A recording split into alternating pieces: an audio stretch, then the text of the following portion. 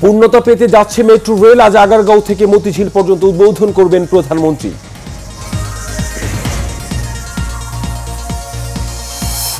ক্ষমতা আসতে পারবে না বলেই নির্বাচন বানচালে ষড়যন্ত্র করছে বিএনপি, বললেন প্রধানমন্ত্রী।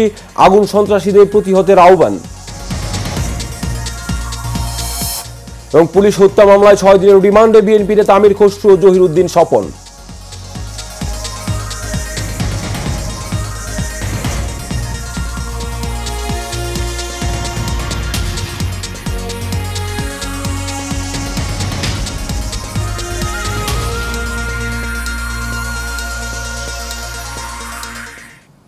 স্বাগত এশিয়ান সকালের সংবাদের সঙ্গে আছে আমি কাউসার আহমেদ। এখন শুনছিলেন বিআরবি কেবল ইন্ডাস্ট্রিজ লিমিটেড সংবাদ ছিল না। এবার চলে যাচ্ছি বিস্তারিত সংবাদে। আজ প্রধানমন্ত্রী শেখ হাসিনা আগারগাঁও থেকে মতিঝিল পর্যন্ত অংশে মেট্রো রেল চলাচলের উদ্বোধন করবেন। এর মধ্য দিয়ে দেশের প্রথম মেট্রো রেল পূর্ণতা পাবে। রোববার থেকে শুরু হবে উত্তরা থেকে মতিঝিল পর্যন্ত যাত্রী নিয়ে মেট্রো রেলের চলাচল। বিস্তারিত জানাচ্ছেন হাবিবুর রহমান রাজ। গত বছরের 28 ডিসেম্বর মেট্রো রেলের যুগে প্রবেশ করে বাংলাদেশ। উত্তরা থেকে আগারগাঁও পর্যন্ত অংশের উদ্বোধন করেছিলেন প্রধানমন্ত্রী শেখ হাসিনা। এবার পূর্ণতা পেতে চলেছে স্বপ্নের মেট্রো রেল। আগারগাঁও থেকে মতিঝিল পর্যন্ত অংশে মেট্রো রেল চলাচলের উদ্বোধন করবেন প্রধানমন্ত্রী। এরপর মতিঝিলের জনসভায় যোগ দেবেন সরকার প্রধান। এর মধ্য দিয়ে উত্তরা থেকে মতিঝিল পর্যন্ত 20 কিলোমিটার দূরত্ব মাত্র 38 মিনিটে পার হতে পারবেন যাত্রীরা। পুরো পথের জন্য ভাড়া গুনতে হবে 100 টাকা। উত্তরা থেকে মতিঝিল পর্যন্ত 16টি স্টেশন রয়েছে। নির্মাণ ও আনুষঙ্গিক কিছু কাজ বাকি থাকায় প্রথম পর্যায়ে আগারগাঁও থেকে মতিঝিল পর্যন্ত সকাল 7:30টা থেকে 11:30 পর্যন্ত 4 ঘন্টা চলবে এই ট্রেন। এই অংশে শুধু মতিঝিল, সচিবালয় ও ফার্মগেট এই 3 স্টেশনে থামবে মেট্রো রেল। প্রতি 10 মিনিট পর পর ট্রেন ছাড়বে। তবে আগারগাঁও থেকে উত্তরা পর্যন্ত আগের মতো রাত 8:30 পর্যন্ত চলবে মেট্রো রেল। আগারগাঁও থেকে উত্তরা পর্যন্ত মেট্রো রেলে প্রতিদিন গড়ে 85,000 যাত্রী যাতায়াত করছেন। মতিঝিল কমলাপুর পর্যন্ত পুরোদমে চালু হলে প্রতি ঘন্টায় 60,000 এবং প্রতিদিন 6,77,000 যাত্রী যাতায়াত করতে পারবেন এ ট্রেনে। মেট্রো রেল নির্মাণ প্রকল্পটি 2012 সালের 18 ডিসেম্বর একনেকে অনুমোদন দেওয়া হয়। 2013 সালের ফেব্রুয়ারিতে জাইকার সঙ্গে চুক্তি সই করে সরকার। হাবিবুর রহমান রাজ, এশিয়ান টেলিভিশন। বিএনপির অগ্নি সন্ত্রাসের বিরুদ্ধে প্রতিরোধ গড়ে তুলতে জনগণের প্রতি আহ্বান জানিয়েছেন প্রধানমন্ত্রী শেখ হাসিনা। জেল হত্যা দিবস উপলক্ষে বিকেলে রাজধানীর বঙ্গবন্ধু আন্তর্জাতিক সম্মেলন কেন্দ্রে আলোচনা সভায় তিনি আহ্বান জানান। প্রধানমন্ত্রী বলেন, বিএনপি জানে নির্বাচন করে ক্ষমতা আসতে পারবে না, তাই তারা নির্বাচন বানচালে অস্থিতিশীলতা সৃষ্টির চেষ্টা করছে বলেও অভিযোগ করেন সরকার প্রধান। হাবিবুর রহমান রাজের আরও একটি রিপোর্ট। সরকার বারবার দরকার। জেল হত্যা দিবস উপলক্ষে বঙ্গবন্ধু আন্তর্জাতিক সম্মেলন কেন্দ্রে আওয়ামী লীগের উদ্যোগে আলোচনা সভার আয়োজন করা হয়। সভাপতি হিসেবে বক্তব্য রাখেন প্রধানমন্ত্রী শেখ হাসিনা। এই হত্যাকাণ্ডের সঙ্গে মোস্তাকের সবথেকে বেশি নির্ভরযোগ্য লোক ছিল জিয়াউর রহমান। এ সময় প্রধানমন্ত্রী বলেন, জিয়াউর রহমান প্রকৃত মুক্তিযোদ্ধা হলে জয় বাংলা স্লোগান নিষিদ্ধ করতেন না। তিনি লাখো শহীদের চেতনা ধ্বংস করতে চেয়েছিল বলে মন্তব্য করেন শেখ হাসিনা। আমাদের যে মুক্তিযুদ্ধ মূল লক্ষ্য, চেতনা, যে আদর্শ, একে একে তা ধ্বংস করা হয়। জয় বাংলা স্লোগান নিষিদ্ধ, 7ই মার্চের ভাষণ নিষিদ্ধ। জিয়াউর রহমান মুক্তিযোদ্ধা কথায় বলে, সে যদি সত্যিকার প্রকৃত মুক্তিযোদ্ধা হতো তাহলে জয় বাংলা স্লোগান তার আমলে নিষিদ্ধ হয় কেন? বিএনপি কাকে নিয়ে নির্বাচন করবে প্রশ্ন রেখে প্রধানমন্ত্রী বলেন, নির্বাচন করলে কোনোদিনও ক্ষমতায় আসতে পারবে না বলেই নাশকতার পথ বেছে নিয়েছে দলটি। ওরা জানে যে ওরা নির্বাচন করলে কোনোদিন ক্ষমতা আসতে পারবে না, কারণ 2008-এর নির্বাচন, সেই নির্বাচনেই তো 300 সিটে পেয়েছিল মাত্র 30টা সিট। আর এখন তো ওদের অপকর্মের জন্য মানুষ তো আরও ওদের প্রতি বিমুখ। আর নির্বাচন কাকে নিয়ে করবে? নির্বাচন করলে ওদের নেতাকে, কাকে প্রধানমন্ত্রী করবে, কাকে দিয়ে মন্ত্রিসভা করবে? অবরোধের নামে বিএনপি যাতে অগ্নিসন্ত্রাস না করতে পারে সেজন্য আওয়ামী লীগ ও সহযোগী সকল সংগঠনের নেতাকর্মীদের সজাগ থাকারও নির্দেশ দেন প্রধানমন্ত্রী। মানুষের জানমাল যেন ক্ষতি করতে না পারে তাদেরকে সুরক্ষা দিতে হবে। হাবিবুর রহমান রাজ, এশিয়ান টেলিভিশন, ঢাকা। গত 28 অক্টোবরে অরাজক পরিস্থিতির জন্য বিএনপির শীর্ষ নেতারা দায় এড়াতে পারে না বলে মন্তব্য করেছেন স্বরাষ্ট্রমন্ত্রী আসাদুজ্জামান খান। গতকাল সকালে রাজধানীর নাজিবউদ্দিন রোডে পুরাতন কেন্দ্রীয় কারাগারে জাতীয় চার নেতার প্রতিকৃতিতে শ্রদ্ধা নিবেদন শেষে সাংবাদিকদের এক প্রশ্নের জবাবে এই কথা বলেন তিনি। স্বরাষ্ট্রমন্ত্রী বলেন, বিএনপির শীর্ষ নেতারা বসে সিদ্ধান্ত দিচ্ছেন এবং সেই সিদ্ধান্তের উপর প্রধান বিচারপতির বাসভবনে হামলা করে বিএনপির কর্মীরা। পুলিশের তদন্তে যারা নির্দোষ হয় তারা খালাস পাবেন, আর না হলে তাদের নামে চার্জশিট হবে বলেও জানান আসাদুজ্জামান খান কামাল।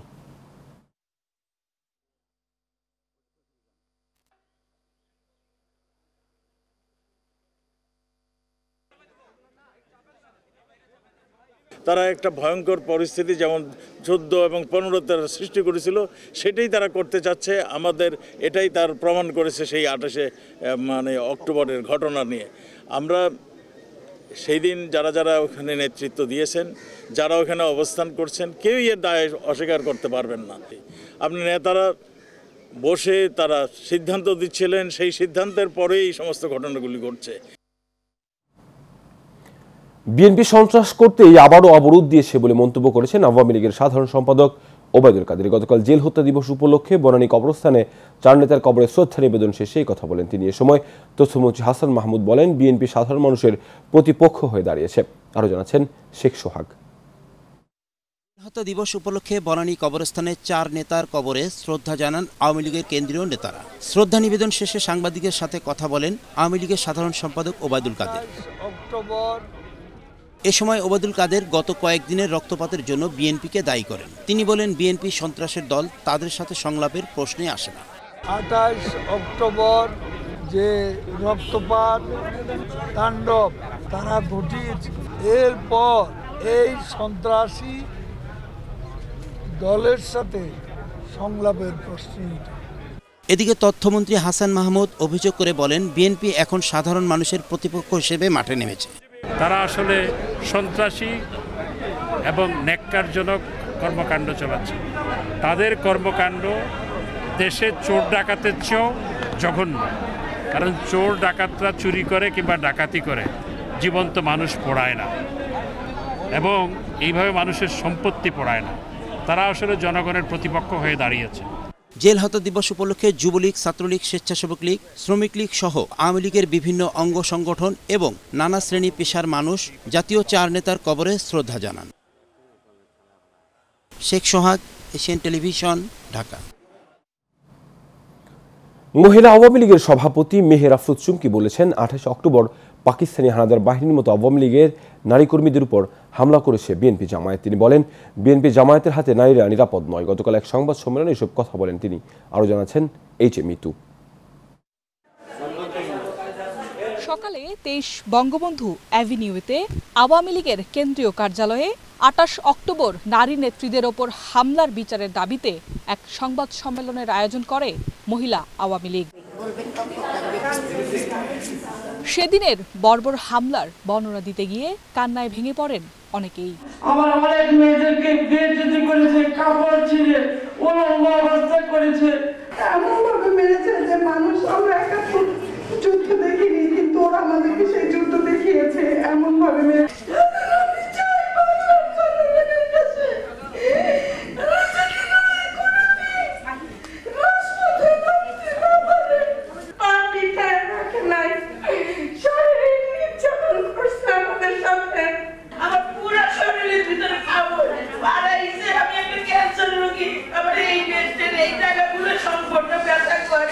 এ সময় মহিলা আওয়ামী লীগের সভাপতি বলেন, 28 অক্টোবর বিএনপি তার চিরচেনা রূপে ফিরে গিয়েছিল। হানাদারের মতো নারীদের সম্মানহানি করেছে। 28 তারিখের ঘটনাটি ছিল এমনই যে তাদের মিটিং করার কথা ছিল বিএনপি, জামাতের কোনো মিটিং করার কথা ছিল না। কিন্তু আমরা দেখেছি জামাত কোনো অনুমতি ছাড়াই তারা মিটিং শুরু করেছে এবং বিএনপি মিটিং বাদ দিয়ে রাজপথে নেমে এসেছে এবং রাজপথে নেমে তাদের সেই চিরাচরিত চরিত্রটি উন্মোচিত হয়েছে। রাজাকার আলবদররা যেমনি করে নারীদের উপর অত্যাচার করেছে, তারা ঠিক তেমনি কাজটি করেছে। প্রধান বিচারপতির বাসভবনে হামলা, নারীদের ওপর হামলা, পুলিশ সদস্যকে পিটিয়ে হত্যা সহ 28 অক্টোবর বিএনপি তাণ্ডব চালিয়েছে বলেও মন্তব্য করেন সংগঠনটির সভাপতি। পুলিশ মেরে ফেলা, রাজপথে এই ধরনের তাণ্ডব করা, এই ইতিহাস কিন্তু বাংলাদেশে আওয়ামী লীগের নেই। HB2 Asian television, Dhaka. Police হত্যা মামলায় বিএনপির স্থায়ী কমিটির সদস্য আমির খসরু মাহমুদ চৌধুরী ও দলটির মিডিয়া সেলের আহ্বায়ক জহিরুদ্দিন স্বপনের 6 দিনের রিমান্ড মঞ্জুর করেছেন আদালত। গতকাল মামলার সুষ্ঠু তদন্তের জন্য 10 দিনের রিমান্ড আবেদন করেন ডিবির পরিদর্শক তরিকুল। অপরদিকে তাদের আইনজীবী সৈয়দ জয়নুল আবেদিন মেজবা ও শেখ শাকিল আহমেদ রিপন জামিন চেয়ে আবেদন করেন। উভয় পক্ষের শুনানি শেষে ঢাকা মেট্রোপলিটন ম্যাজিস্ট্রেট জাকি আল ফারাবি জামিন আবেদন নামঞ্জুর করে 6 দিন করে রিমান্ড মঞ্জুর করেন। এর আগে বৃহস্পতিবার দিবাগত রাত 1:15টার দিকে গুলশানের বাসা থেকে আমির খসরুকে আটক করে ঢাকা মহানগর গোয়েন্দা পুলিশ। একই দিনে বিকেলে গুলশান থেকে জহিরুদ্দিন স্বপনকে গ্রেফতার করা হয়। 28 অক্টোবর বিএনপির মহাসমাবেশকে কেন্দ্র করে ফকিরাপুল এলাকায় সংঘর্ষে পুলিশ কনস্টেবল আমিনুল পারভেজ নিহতের ঘটনায় দায়ের করা মামলায় গ্রেফতার দেখানো হয়েছে এই দুজনকে।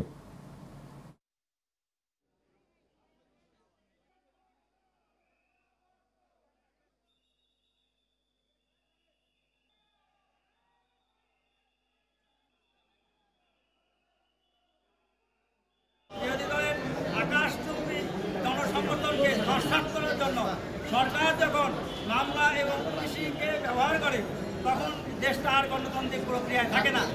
আজকে ওনাদেরকে রিমান্ডের আবেদন করা হয়েছে যে পলাতক আসামি এবং এটার নামে যারা আসামি আছে কে কোথায় ছিল তাদের নাম ঠিকানা সংগ্রহ এবং তথ্য যাচাইয়ের জন্য। যে ব্যক্তিগণ এই ঘটনার কথিত ঘটনার সময় স্টেজে ছিলেন এবং সেখান থেকে সেই ঘটনা সম্পর্কে জানা অবগত হওয়া কোনো কিছুই সম্ভব নয় এবং সেই ক্ষেত্রে তাদের দিয়ে এই কোথায় ছিল এই লক্ষ লক্ষ লোকের ভিতরে নাম ঠিকানা সংগ্রহের আবেদন করে 10 দিনের রিমান্ডের আবেদন এবং সেই সাথে 5 দিনের রিমান্ডের 6 দিনের রিমান্ডের আবেদন মঞ্জুর করা অত্যন্ত আমরা মনে করি বেআইনি হয়েছে। আমরা নিয়ম বহির্ভূতভাবে আমাদের আসামিদের প্রতি অবিচার করে 6 দিনের রিমান্ড মঞ্জুর করা হয়েছে। তারা শারীরিকভাবে অসুস্থ এবং এই ঘটনার সাথে কোনো কিছু জড়িত নয়, মূলত একটা ষড়যন্ত্রকারী মহল এই ঘটনা ঘটিয়ে বিএনপি নেতাকর্মীদেরকে আসামি করেছে। গাইবান্ধার পলাশবাড়িতে বিজ্ঞান ল্যাব না থাকার পরেও ল্যাব সহকারী পদে দুজনকে নিয়োগ দেওয়া হয়েছে 2 দাখিল মাদ্রাসায়। তবে উপজেলা নির্বাহী কর্মকর্তার দাবি নিয়োগের ব্যাপারে কোনো কিছুই তাকে জানানো হয়নি। আর বিষয়টি তদন্ত করে ব্যবস্থা নেওয়ার আশ্বাস দিয়েছেন মাদ্রাসা অধিদপ্তরের মহাপরিচালক। সুমন মণ্ডলকে সঙ্গে নিয়ে সাইফুল ইসলামের রিপোর্ট, জানাচ্ছেন অনুকৃতি আদিত্য। গাইবান্ধার পলাশবাড়িতে ময়মন্তপুর রুহুল আমিন দ্বিমুখী দাখিল মাদ্রাসা ও ঠুটিয়াপুকুর আলহাজ আকরামউদ্দিন দাখিল মাদ্রাসায় বিজ্ঞান ল্যাব না থাকা সত্ত্বেও নিয়োগ দেওয়া হয়েছে ল্যাব সহকারী পদে। অথচ ওই দুটি শিক্ষা প্রতিষ্ঠানের শিক্ষার্থীরা জানেন না বিজ্ঞান বিভাগের পাঠ্যসূচি। ময়মন্তপুর রুহুল আমিন দ্বিমুখী দাখিল মাদ্রাসায় গিয়ে দেখা যায় নামমাত্র কয়েকজন শিক্ষার্থী নিয়ে চলছে পাঠদান। অফিস কক্ষেই পড়ে রয়েছে চলতি বছরের নতুন বইয়ের শতাধিক সেট। আর ঠুটিয়াপুকুর আলহাজ আকরামউদ্দিন দাখিল মাদ্রাসায় মোট 4টি কক্ষের 2টি অফিস ও বাকি 2টি কক্ষে চলে ইবতেদায়ী ও দাখিল শ্রেণীর শিক্ষার্থীদের পাঠদান। সেখানে বিজ্ঞান ল্যাবের কোনো অস্তিত্ব খুঁজে পাওয়া যায়নি। নিয়োগ কমিটির সদস্য ছিলাম, আমি সশরীরে মাদ্রাসায় গিয়ে পরীক্ষা নিয়েছি। এই কারণেই বললাম যে যেহেতু আমি মাদ্রাসায় গিয়ে পরীক্ষা নিয়ে আসছি সেহেতু এটা যে গোপনভাবে হয়েছে সেটাও আমি বলবো না। যদি দেয় তাহলে যে কোনো কর্মকর্তা করে কাজ করবে। আচ্ছা, ডিজির প্রতিনিধি এটা তাদের দায়িত্ব। ডিজির প্রতিনিধি দেওয়ার আগে কাগজপত্র যাচাই করবে আছে না নাই। এরপরও কিভাবে ল্যাব সহকারী পদে নিয়োগ দেয়া হলো তার সঠিক উত্তর মেলেনি সংশ্লিষ্টদের কাছে। আমি মাত্র নতুন জয়েন করছি কিছুদিন আগে। আমি ভাবছিলাম যে জিনিসগুলো আগেই করে যাওয়া, তারপরে আমি জাস্ট ওই ল্যাব আছে কিনা, তারপরে বিল্ডিং আছে কিনা ওইগুলো দেখে ওইটার আলোকে দেওয়া হয়েছে। এই বিষয়ে মাদ্রাসা অধিদপ্তরের মহাপরিচালক হাবিবুর রহমান ক্যামেরার সামনে কথা বলতে রাজি না হলেও তদন্ত সাপেক্ষে প্রয়োজনীয় ব্যবস্থা নেয়ার আশ্বাস দিয়েছেন। অনুকৃতি আদিত্য, এশিয়ান টেলিভিশন। বর্তমান সরকার উন্নয়ন বান্ধব সরকার। এই সরকার আমলেই দেশে সবচেয়ে বেশি উন্নয়ন কর্মকাণ্ড বাস্তবায়িত হয়েছে। এই ধারাবাহিকতায় কক্সবাজারে ছোট বড় 50টিরও অধিক মেগা উন্নয়ন প্রকল্পের কাজ এগিয়ে চলছে। এতে প্রায় 2 লাখ মানুষের কর্মসংস্থান সৃষ্টির সম্ভাবনা রয়েছে। কক্সবাজার থেকে সহকর্মী মনির হুসাইন মইনের প্রতিবেদন, বিস্তারিত জানাচ্ছেন শেখ ফাহিম। বর্তমান সরকারের আমলে ঢাকার পরে কক্সবাজারেই সবচেয়ে বেশি উন্নয়ন কর্মকাণ্ড বাস্তবায়ন করছে সরকার। এরই মধ্যে কক্সবাজার বিমানবন্দরকে আন্তর্জাতিক বিমানবন্দরে উন্নীতকরণ, রেললাইন প্রকল্প বাস্তবায়ন সহ নানা মেগা প্রকল্পের কাজ অনেকটা শেষের দিকে। প্রকল্পগুলোর কাজ সম্পূর্ণ হলেই পাল্টে যাবে চিরচেনা এই জনপদের পুরনো চিত্র। উন্নয়ন দিয়ে কক্সবাজারকে গুরুত্ব দেয়ায় বর্তমান সরকারের প্রতি কৃতজ্ঞতা জানিয়েছেন সাধারণ মানুষ। এই সরকার আসার পরে আমাদের কক্সবাজারে যা হওয়ার নয় এরকম অনেক বেশি উন্নয়ন কর্মকাণ্ড হয়েছে। তন্মধ্যে উল্লেখযোগ্য হচ্ছে আমাদের আন্তর্জাতিক বিমানবন্দর, সেরকম একটা দৃষ্টিনন্দন রেল স্টেশন কক্সবাজারবাসী পেয়েছে। কক্সবাজারের মেরিন ড্রাইভ হয়েছে এবং কক্সবাজারে আমাদের প্রধান সড়কের উন্নয়ন হয়েছে। কক্সবাজারে সাবমেরিন ল্যান্ডিং স্টেশন হয়েছে। সরকারের উন্নয়ন ধরতে গেলে কক্সবাজারে আমরা সর্বপ্রথম বলবো মেডিকেল কলেজ, 4 লেনের রাস্তা, আন্তর্জাতিক বিমানবন্দর, সেনানিবাস। দেশ স্বপ্ন শেখ হাসিনার হাত ধরে যে উন্নয়নগুলো হয়েছে শুধু এটা আমাদের বাংলাদেশ নয়, উপমহাদেশের জন্য আমি একটা দৃষ্টান্ত বলে মনে করি। মেগা প্রকল্পগুলোর পাশাপাশি আরও কিছু উন্নয়ন প্রকল্প চলমান আছে বলেও জানান জেলা প্রশাসক। সরকারের বড় বড় মেগা প্রকল্পের কাজ চলমান এবং বলা যায় যে এই প্রকল্পগুলোর বাইরেও আরও কিছু প্রকল্প আছে, যেমন 2003টি ইকো ট্যুরিজম পার্ক প্রকল্প আছে, তারপর 6টি অর্থনৈতিক অঞ্চল প্রতিষ্ঠা হবে কক্সবাজারে। সব মিলিয়ে কক্সবাজার হচ্ছে বর্তমানে সরকারের উন্নয়ন যে আকাঙ্ক্ষা তার কেন্দ্রে অবস্থান করতেছে। আগামীতে আওয়ামী লীগ সরকার ক্ষমতায় এলে উন্নয়নের ধারা এভাবেই অব্যাহত রাখবে, এমনটাই প্রত্যাশা সকলের। Sheikh Fahim, Asian television. আগামী দ্বাদশ সংসদ নির্বাচনে প্রধানমন্ত্রী শেখ হাসিনার হাতকে শক্তিশালী করার লক্ষ্যে গাজীপুরের কালিয়াকুড়ে মতবিনিময় সভা অনুষ্ঠিত হয়েছে। গত রাতে দরবাড়িয়া এলাকায় মতবিনিময় সভা অনুষ্ঠিত হয়। আওয়ামী লীগ নেতা হাবিবুর রহমান হাবিবের সঞ্চালনায় প্রধান অতিথি হিসেবে বক্তব্য রাখেন মুক্তিযুদ্ধ বিষয়ক মন্ত্রী আকম মোজাম্মেল হক। এ সময় আরও উপস্থিত ছিলেন আচাবহ ইউনিয়ন চেয়ারম্যান সাখাওয়াত হোসেন শাকিল, মোল্লা সাবেক চেয়ারম্যান এম এ আলিম সহ আওয়ামী লীগের বিভিন্ন অঙ্গ সংগঠনের নেতাকর্মীরা।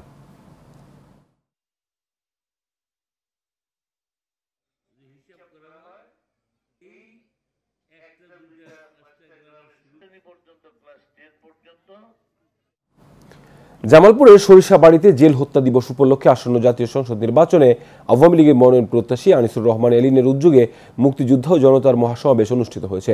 শুক্রবার বিকেলে পৌর এলাকার এলিন ট্রেড সেন্টার মাঠে এই সমাবেশ অনুষ্ঠিত হয়। সাবেক সাংগঠনিক কমান্ডার আব্দুল হামিদের সভাপতিত্বে প্রধান অতিথি হিসেবে বক্তব্য রাখেন আনিসুর রহমান এলিন। এ সময় বিশেষ অতিথি হিসেবে বক্তব্য রাখেন উপজেলার সাবেক মুক্তিযোদ্ধা সংসদ কমান্ডার মুফাজ্জল হোসেন সহ আরও অনেকেই।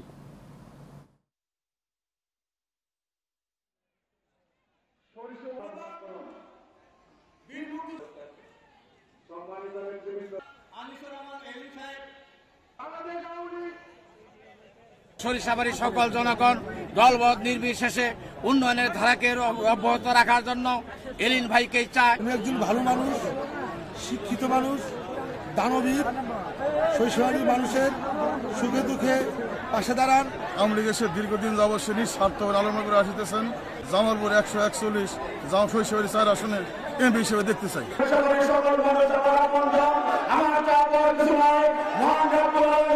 আমাদের অনেক কিছু দিয়েছে। আপনার তারা যদি মনে করে তাহলে আমাদের দোকান দেন।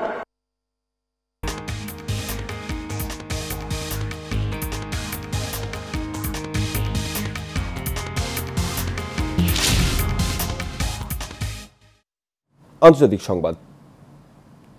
নেপালে 6.4 মাত্রার শক্তিশালী ভূমিকম্পের আঘাতে অন্তত 70 জন নিহত হয়েছে। শুক্রবার স্থানীয় সময় রাত 11:30টায় ভূমিকম্প অনুভূত হয়।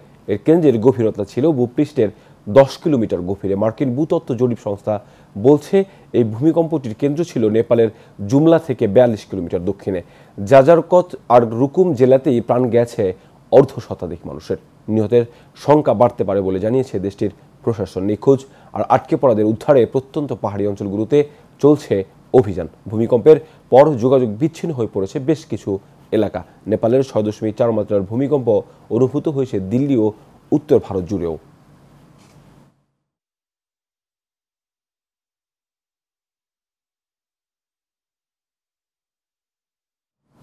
চট্টগ্রামের ঐতিহ্যবাহী নবপণ্ডিত বিহারে দনোত্তম শুভ কঠিন চিবরদান উদযাপিত হয়েছে। এতে সভাপতিত্ব করেন 29তম সংঘনায়ক বাংলাদেশ বৌদ্ধ ভিক্ষু মহাসভার অধ্যাপক বনশ্রী মহাথের। এই সময় প্রধান বক্তা হিসেবে উপস্থিত ছিলেন সম্প্রীতি বাংলাদেশের যুগ্ম আহ্বায়ক ডক্টর উত্তম কুমার বড়ুয়া ও বিশেষ অতিথি হিসেবে উপস্থিত ছিলেন বাংলাদেশ আওয়ামী লীগ উপদেষ্টা মণ্ডলীর সদস্য ডক্টর প্রণব কুমার বড়ুয়া সহ অন্যান্যরা।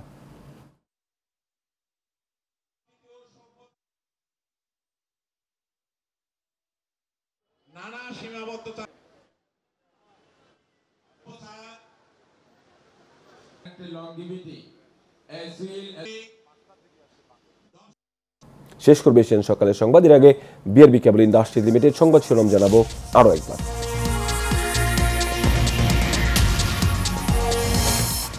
পূর্ণতা পেতে যাচ্ছে মেট্রো রেল। আজ আগারগাঁও থেকে মতিঝিল পর্যন্ত উদ্বোধন করবেন প্রধানমন্ত্রী।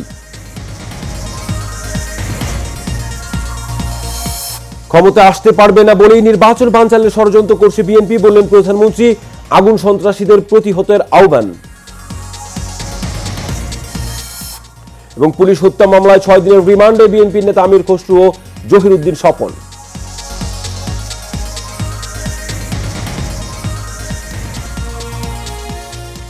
এশিয়ান সকালের সংবাদ এ পর্যন্তই। পর সংবাদ দেখার আমন্ত্রণ রইল। ধন্যবাদ সবাইকে।